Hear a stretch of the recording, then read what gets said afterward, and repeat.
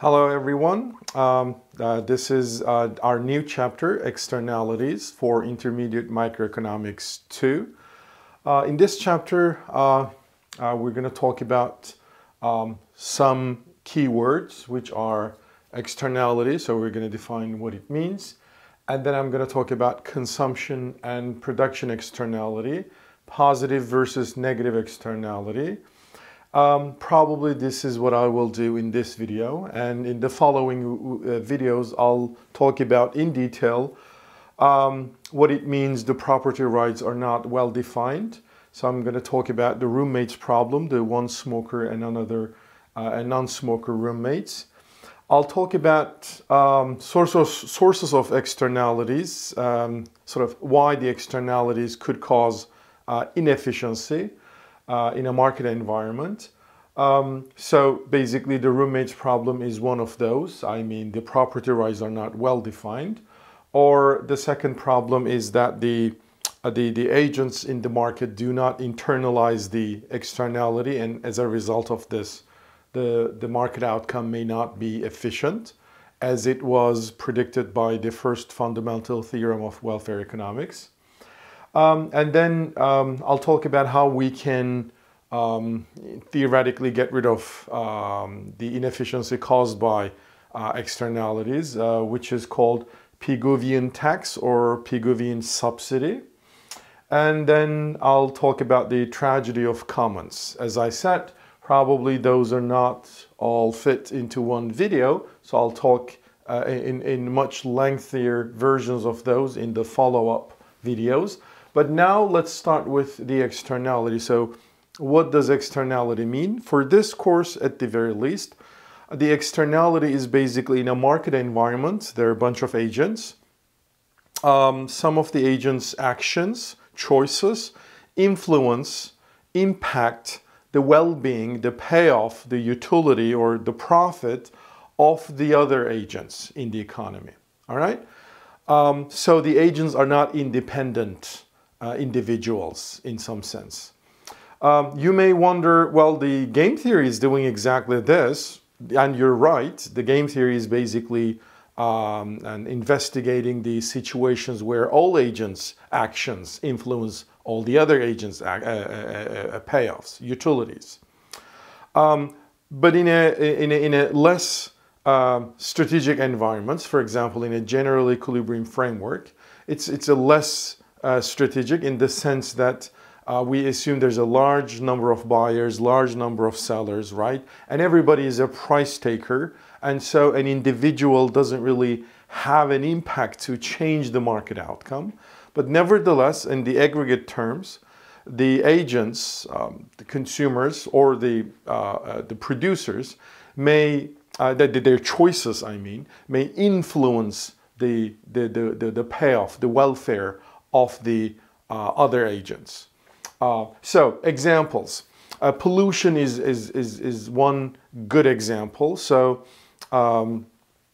the factories produce something as a side product, they generate pollution, and the pollution influences the consumers or the other agents in the society, in the economy, usually negatively, right?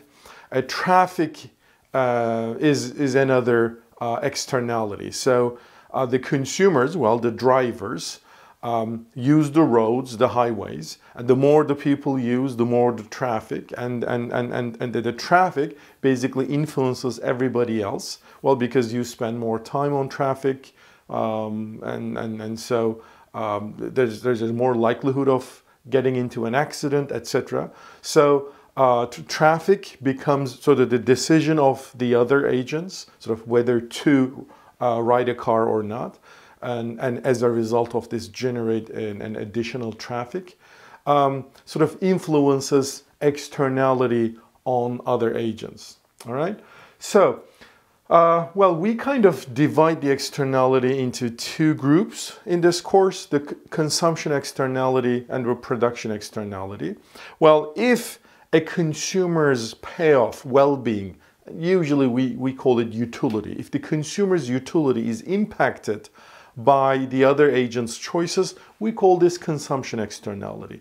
if a producer's well-being, a payoff, we usually call it profit, is influenced, impacted by the choice of the other agents in the economy, whether the other agent is consumer or producer, doesn't matter. But if the impacted agent is producer, we call it production externality. All right? So basically, the characteristics of the impacted agent determines whether it's a consumption externality or production externality. Well, here a more important distinction, an externality could be positive or could be negative. All right? So the positive externality basically means the other agent's choices positively influences an impacted agent's payoff, utility, or profit. All right? And the negative externality is the opposite. It's just the other agent's choices negatively influences the impacted agent's well-being, the payoff.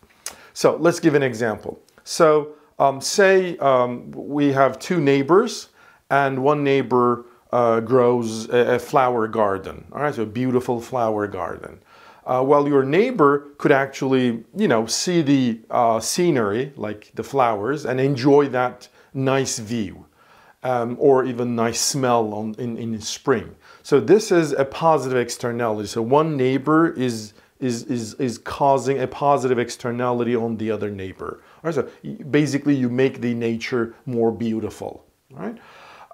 But the exactly same example can be thought of as a negative externality. How so? For example, your neighbor, having this beautiful flower garden may attract extra bees or insects, which could actually influence you negatively because, if there are a lot of bees around, you may not be able to enjoy your backyard, and so that the same example can be thought of as a negative externality.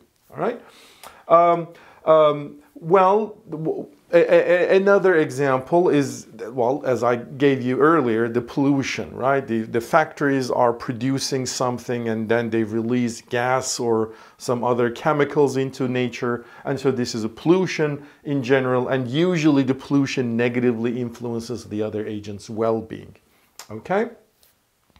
So I think, and I hope you got the idea.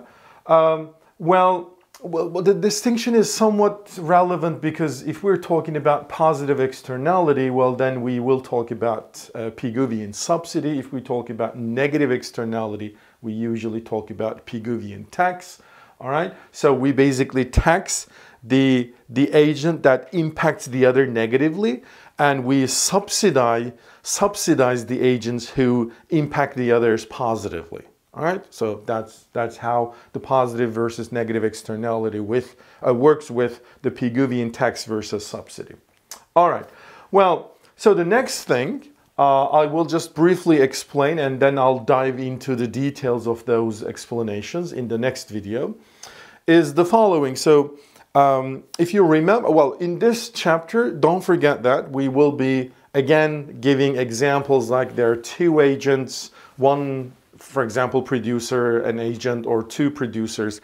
But we are not meant to talk about a duopoly or a monopolistic environment. Rather, our examples, our discussions will be on a general equilibrium model. All right, so there's large number of agents. Just for simplicity, we're going to simplify the models that we discuss as having two agents. Okay. So in a general equilibrium framework where there are many buyers and sellers, they come together. What they do is they basically choose their quantities. All right. So if you're a producer, you choose your quantity to maximize your profit by taking the market prices as given. All right. And then if you're a consumer, you choose your demand for goods just to maximize your utility, again, given the prices in the market.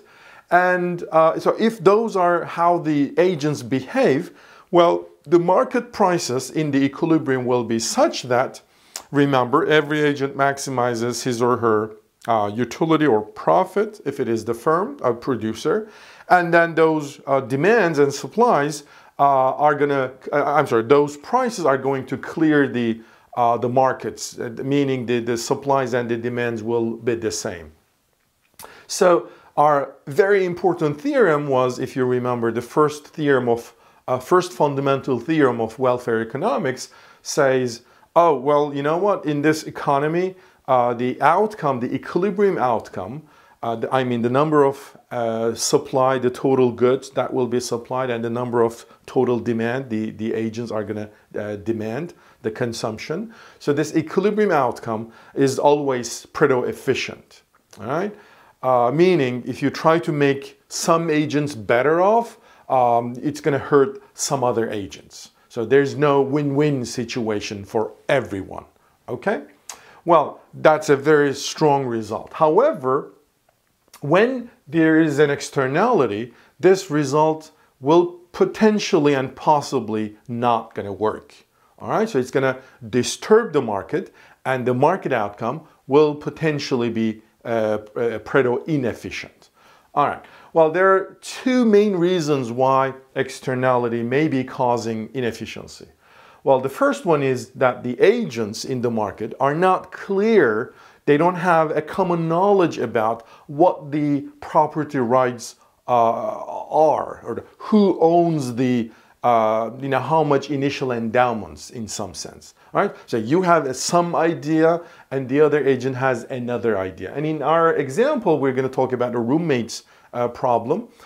There's a smoker and non-smoker roommates, all right? And they're basically two goods. One of the good is how much smoke to produce, how much smoke an agent is allowed to smoke in the house. And the other good is, say, money, all right? Or private consumption in some sense. So, well, one agent loves to, smoke. The other agent hates smoke. And, they both love money, let's suppose. So in this environment, if there is no clear-cut rules, like, say, there is no item on the lease, the contract, which says, oh, you're not permitted to smoke inside the apartment, for example. Well, then the agents may say, oh, the smoker may say, well, actually, I am allowed to smoke because there is no condition on the lease. And the non-smoking agent may say, oh, no, you can't smoke because although it's not written, it's illegal to smoke inside the houses. So when there is a sort of a confusion about who owns what kind of right, well, then that may cause, that may disturb the market economy, even if there is a market, all right? And then causes inefficiency. Another reason why externalities causes inefficiency is that usually the kind of actions or the goods that causes externality doesn't have a well-defined market. All right? So think about a pollution. All right? So the firms produce pollution, but it's actually not a product. It's just a side product, right? And so usually there isn't a market for pollution. Although the Kyoto Protocol and the Paris the meetings, I don't remember the details. The countries all around the world get together and try to sort of control which country is allowed to produce or sort of release how much carbon monoxide or any other toxic materials into the nature. And so they are kind of trying to create a market for pollution. But normally in many economies, at least that wasn't the case throughout the history, the pollution, there isn't any sort of a market for many externalities. Think about the traffic, right? In many countries, in many cities, there is really no sort of market for you do not pay a price for generating more or less external traffic. Some cities are trying to control this some ways, like you're not allowed to enter the downtown area on certain days if your license plate is, I don't know, odd number or even numbered, or sometimes the city, I think London started applying this, I'm not sure.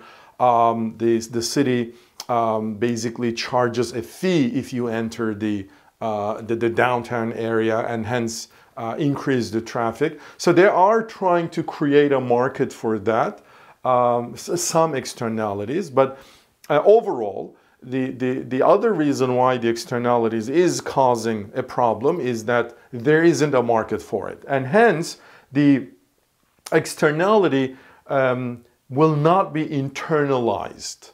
All right, so I'll give a specific sort of example and model about what it means internalizing externality and how it could lead to product efficiency.